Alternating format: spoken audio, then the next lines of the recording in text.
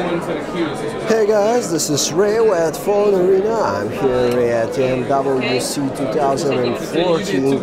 Right now I'm taking a look at the Galaxy S5, of course the start of the show, and I'm going to compare this bad boy to its larger sibling, the Galaxy Note 3. So let's get started. Taking a look at how these two devices look, we can see a pretty common theme here, especially on the front with these elongated home buttons available on both.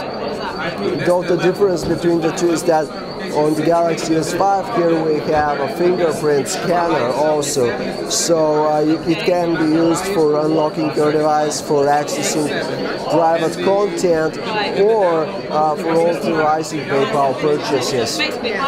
Now, other than that, you can see that both devices look pretty much very similar, though the Galaxy S5 is somewhat more round here. Now, let's check out the back side of the phone. This is a new pattern that Samsung is introducing with the Galaxy S5.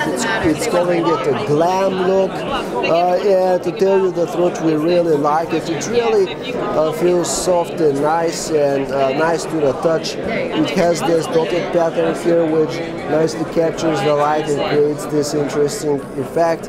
Whereas on the Galaxy Note 3, you can see Samsung's faux leather design with stitches here around the edges. You know, it's a design that Samsung uses for some of its devices and even tablets. We almost thought that Galaxy S5 will also use this type of texture, but hopefully, oh my God, Samsung has gone for this glam look here instead in the last minute, you know, in my opinion, at least it's the much better texture. Now, in terms of displays, the Galaxy S5 comes with a 5.1-inch Super AMOLED screen with 1080p resolution, same as on the Note 3, though the Note 3 is significantly larger with its 5.7-inch screen. So both are extremely large. You know, obviously, if you need as much screen as you can get, as well as handwriting recognition, because that is what the signature feature of the Galaxy Note 3 is, you know, the S-Pen stylus for note-taking and all that kind of good stuff. Then you obviously have to side with the Galaxy Note 3. But in most other cases, we think that the 5.1-inch display of the Galaxy S5 will be just fine, you know, for most usage scenarios out there. We can't be sure yet if there are any improvements to the display technologies here, to display tech on the Galaxy S5. It's Super AMOLED. You know, the Note 3 also has a Super AMOLED screen, which was better than the one in the Galaxy S4. So hopefully the GS5 will also step things up even more in this regard. It should be able to get very bright at up to 500 nits and very dim as well, down to about 2 nits of brightness, which should make it very, you know, very comfortable to view in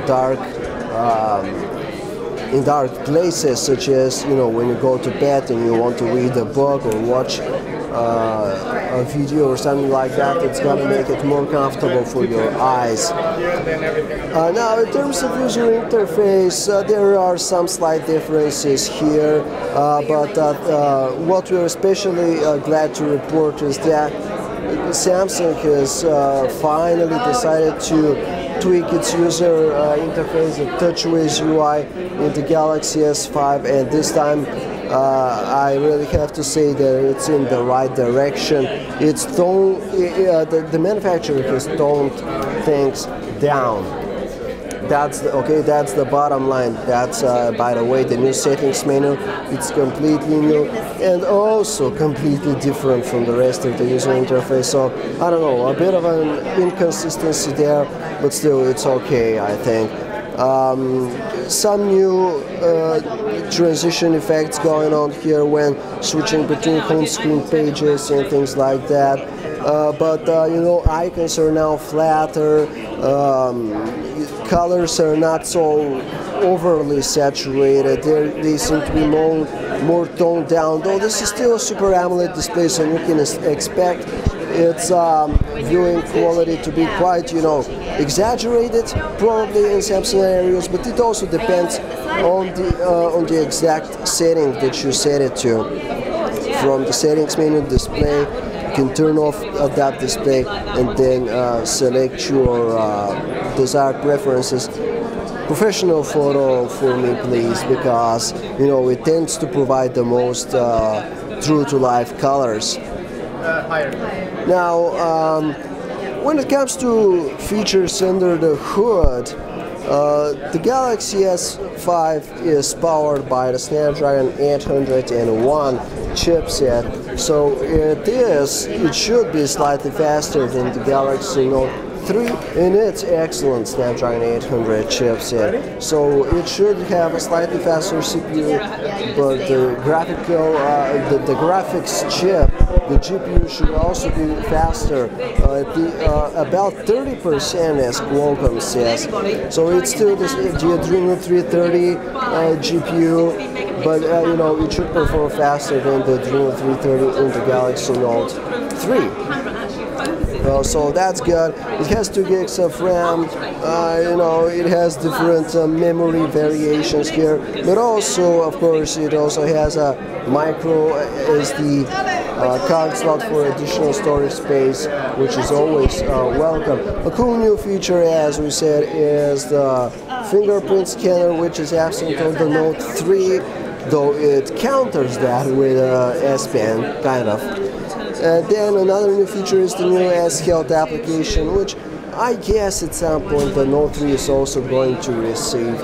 But that's not the point here. The point is that the Galaxy S5 also has an integrated heart rate monitor here next to the LED flash, which allows you to check your heart rate, you know, just by touching your finger here. And I'll give it a shot right now. It's my first time, so let's see what happens. Heart rate, and now place your finger on the sensor like this, I guess. Measuring, do not move. Okay. We might not be able to shoot that part. We might not use it from the other footage that you shot yesterday. Yeah. But you can, you know, you can have it on so that it looks pretty. Yeah, absolutely. Let you in. Okay, so woo, that's a fast heart rate, 112. Let me give it another shot this time. I will not be talking and will not be moving so much, so that we can see what happens if we try this way.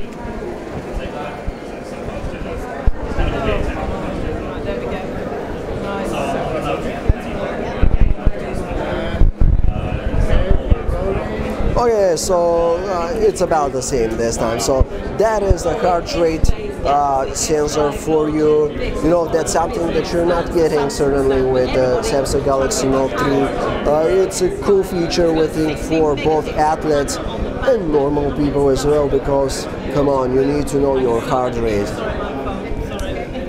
So let's shift gears now and access the cameras on these two devices. The new camera on the Galaxy S5 comes with 16 megapixels, and it has a bunch of cool tricks up its sleeve. You know, first of all, it has face detection autofocus, which is a new, an industry first kind of for smartphones. It also has an extremely fast focusing mode of just 0.3 seconds. It autofocuses extremely fast. The user interface has also been simplified here. You just have the basic and most useful shooting modes left. But if you will, you can still add additional ones here. Here are the settings of the Galaxy S5's camera. It's a decent settings menu. A new feature as well is that you can shoot 4K video Ultra HD, which is also available with the Galaxy Note 3 over here, and it's 13 megapixel camera. However, one thing that's not available on the Galaxy Note over here is real-time HDR, and what this does is to let you see what the HDR picture is going to look before you have even taken it. So I'm activating HDR here. Actually, I've turned it off. So you see the scene is rather dark right now. I'm turning on real-time HDR. And now you can see how everything just got brighter, especially there in the background as well. So it enables you to shoot nice high dynamic range images. And it's very easy, and it's also available in burst shot mode, so you can quickly create a series of high dynamic range photos. It's good. Yeah. So guys, thanks for watching our comparison between the Galaxy S5 and the Galaxy Note 3 here. Check us out at PhoneArena.com if you'd like to learn more about the new Samsung Galaxy S5. We have tons of coverage.